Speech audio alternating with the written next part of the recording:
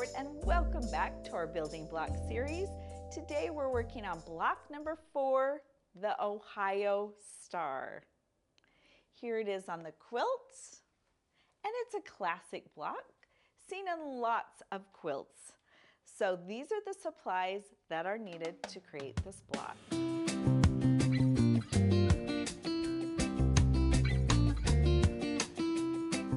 So it's an easy block assemble, but first you need to make the hourglass block. This is what it looks like. For all 4 sections, you just need 1 pink and 1 of your dark pink.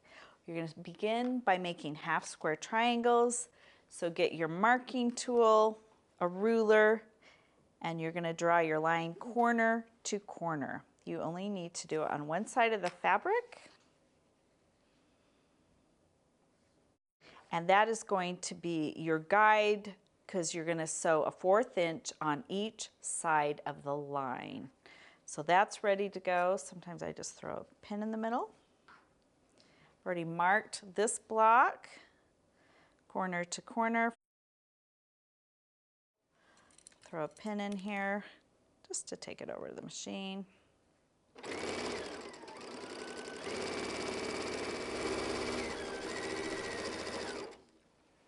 We've chain pieced our blocks together. So let's just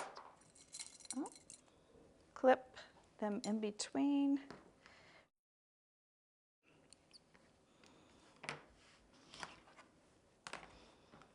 And we can use the line drawn down the center as our cutting line.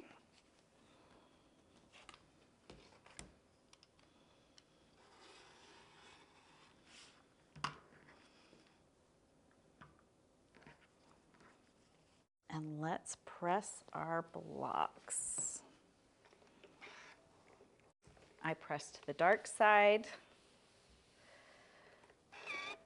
Let them cool off underneath the clapper.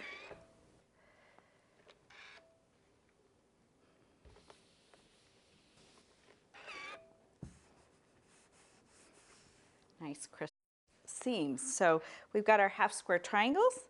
Now we're going to make this hourglass look with the light pink on one side and the white on the other. So we pair these up. And when we're assembling our hourglass block, we flip it over right sides together, and the dark side is opposite of the other half square triangles. And we're going to nest our seams together, and they just kind of click into place just like that. Sometimes I throw a pin in it. And you do that so you get your points match in the hourglass. If you line them up just right, again, you just kind of nest those seams together. Now, I'm going to flip this back so you can see the hourglass. See that? That's how we're making our hourglass. Now I need to make a mark with a marking tool from corner to corner. And I love the word, the nesting seams, but I like to call them nestle, just nestled together. It just sounds so cozy.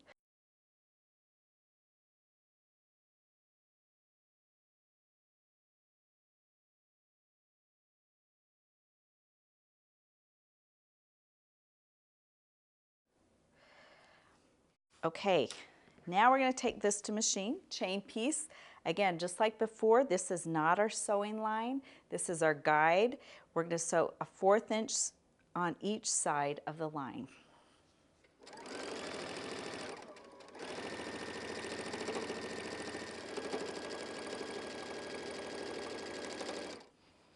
Okay, bring it back. Again, take a sneak peek. Make sure your points are lined up.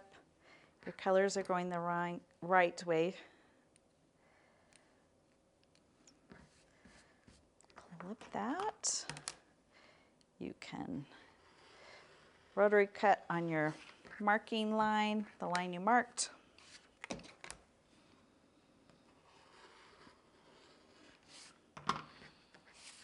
Okay. Let's press them, each one of these blocks.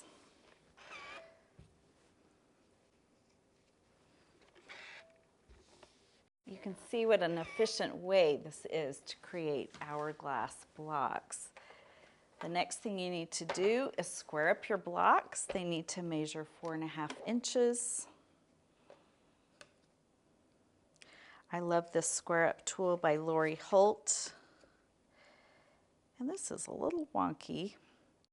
So everything, you line up your tool, so just like this, there's these cross markings right here, and you can line up your hourglass just like that.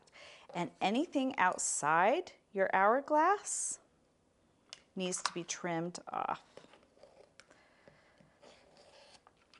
And this rotary mat by Daley is perfect to rotate around to trim up your blocks.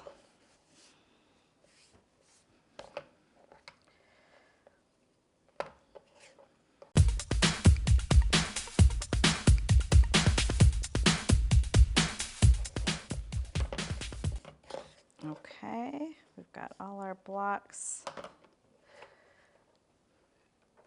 trimmed up.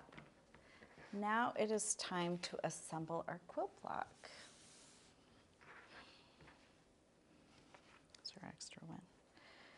So in the center we have this light blush pink, and then the surrounding areas we have this lighter pink. It's a little bit darker than the center. And it creates this almost square in a square look. So once that is assembled, let's grab our white units on the outside.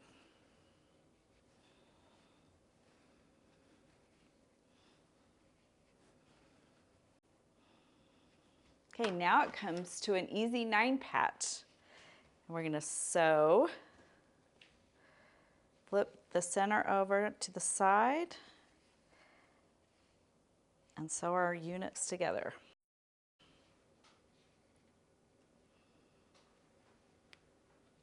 Again, I usually put a pin in the top. You can put it in the bottom too, so your quilt blocks don't shift.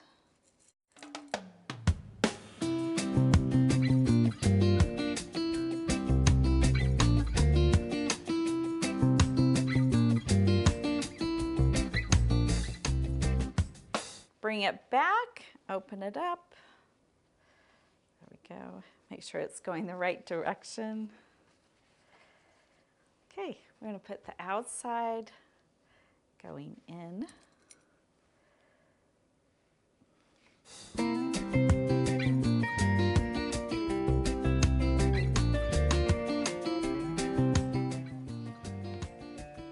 Let's lay this out again.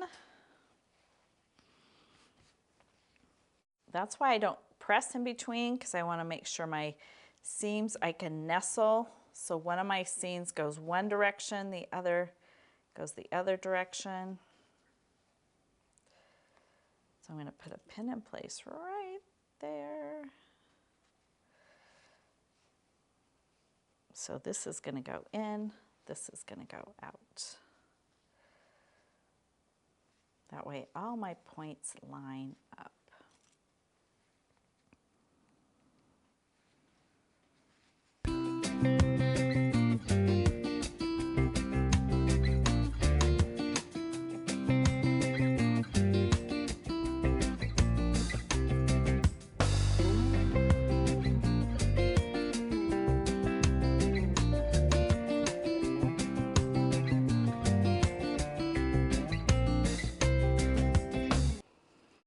Okay, let's take a look. Looks like all our points are matching. Let's give it a good press.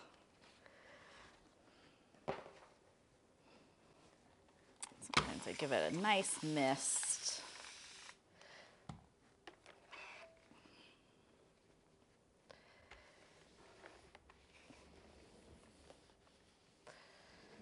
All right, let's take it back. It's looking pretty good. We just need to square up our block. Love this large square ruler, 12.5 inches by 12.5. And what you can do is just line up all your squares on this grid. And once you do that, you look at your edges, because what you don't want to do is cut off your points. So from your points, there should be about 1/4 inch for your seam allowance, so your points don't get cut off in a seam. And this looks like I need to trim very, very little. I think a little bit on top right there. Maybe just a little on this side. Okay, and your Ohio quilt star block is finished. That is a fast and efficient way to create this block. And if you've been following along, well done. This is block number 4. Follow us next time, join us next time for block number 5, our log cabin quilt block.